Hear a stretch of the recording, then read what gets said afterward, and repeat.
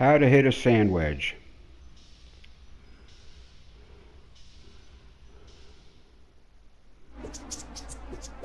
The golf club from HB Studios.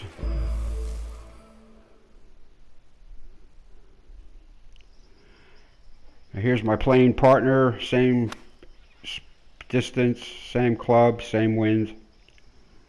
Unmodified sand wedge. Went 103 on a 95 carry club. Here I am about the same distance away, same wind. And what I've decided to do is to adjust for the wind a little bit, pretty much straight on. And I'm taking about 2 hairs of deloft, like it back in my stance a little bit, and I'll swing away. That will deaden the backspin and also give it a little extra bounce when it hits.